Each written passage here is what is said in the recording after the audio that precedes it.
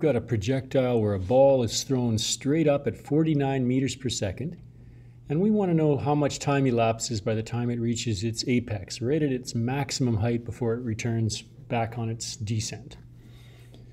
So when we do these, let's see if we can get an estimate before we actually use our equations. We know the reason the ball is slowing down is due to the effects of gravity, and we happen to know that the acceleration due to gravity on the surface of the Earth is negative 9.8 meters per second squared.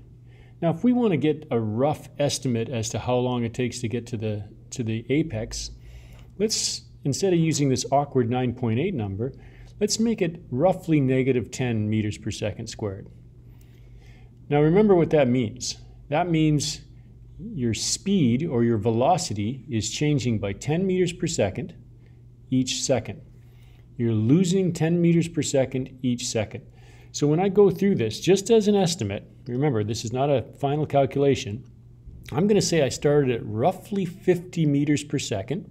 49 is close enough to 50.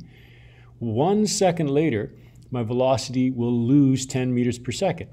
So if I started at roughly 50, 1 second later, I'm going 40 meters per second. Now remember, this is approximate. 2 seconds later, I'm going 30 meters per second. 3 seconds later, when I lose another negative 10 meters per second of velocity, I'm going 20 meters per second. 4 seconds later, I'm going 10. And then 5 seconds later, I reach a final velocity of 0.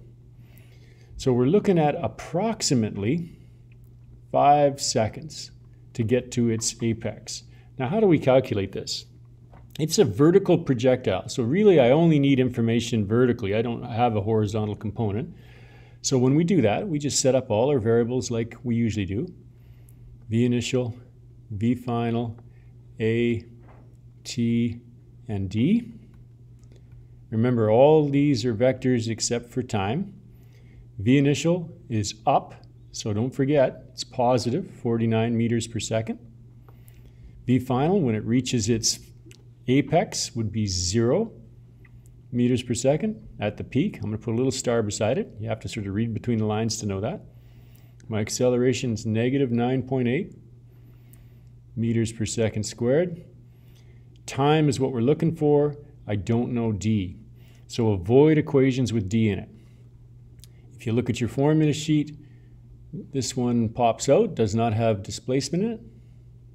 V final is V initial plus AT. V final is 0. V initial is positive 49. My acceleration was negative 9.8. And I solved this equation for T. So if I subtract a 49 from both sides to get rid of it, I get this. Divide both sides by negative 9.8. The negatives cancel because we don't want a negative time. And I get my 5 seconds.